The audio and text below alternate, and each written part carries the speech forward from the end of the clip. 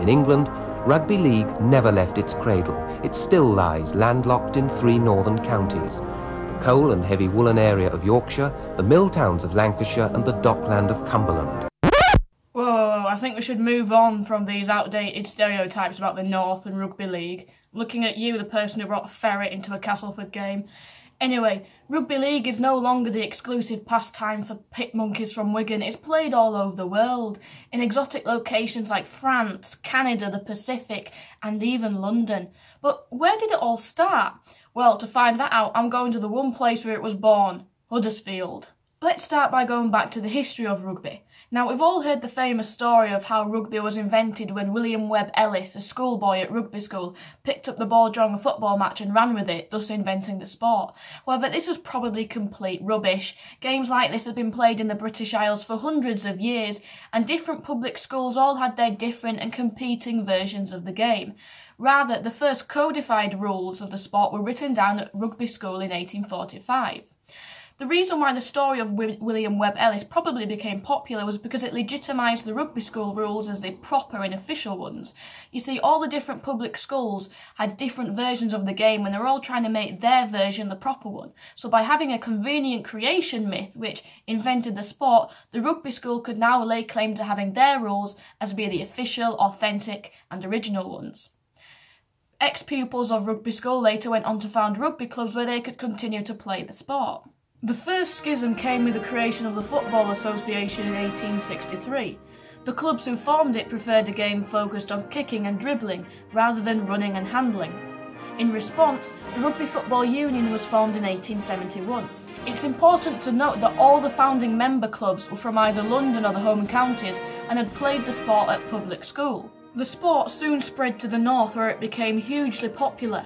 In fact, it was so popular that Yorkshire had more rugby clubs than anywhere else in the country. There was a huge influx of working class players from Yorkshire, Lancashire and Cumbria. The Yorkshire County Club, later the Yorkshire RFU, was founded in 1869 by the oldest clubs in Yorkshire: Bradford, Leeds, Huddersfield, Hull and York.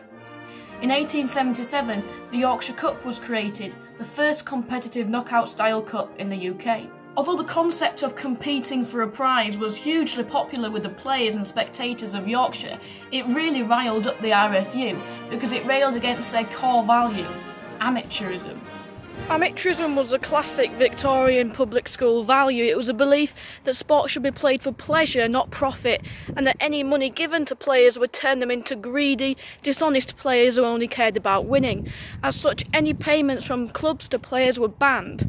Yorkshire was the first to implement amateurism rules in 1879. The RFU would follow in 1886.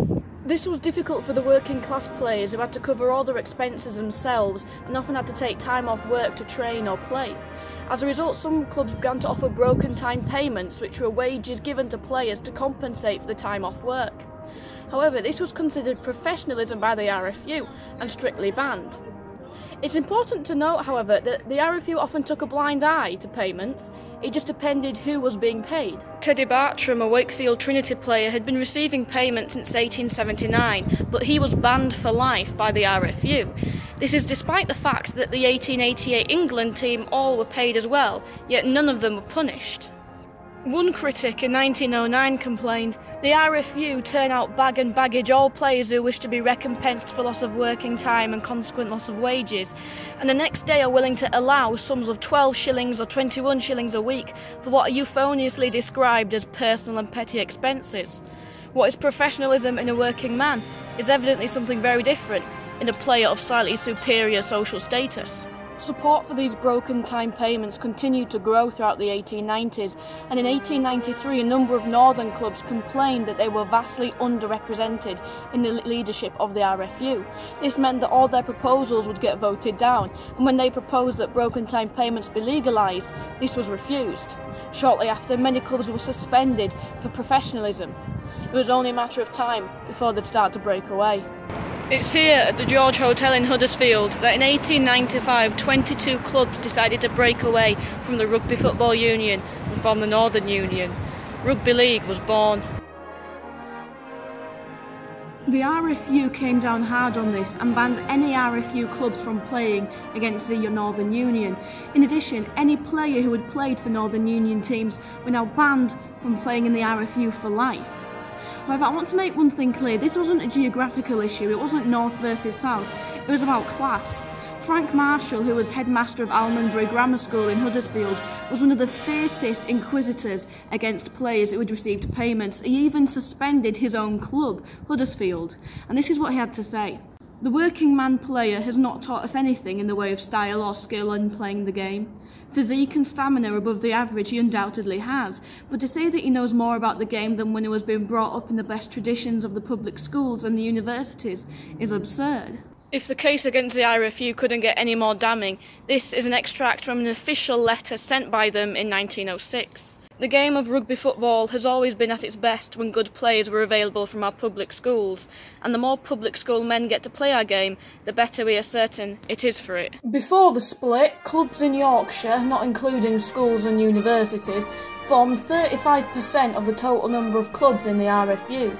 After the split, there were just 3%. So that's how the Northern Union was formed.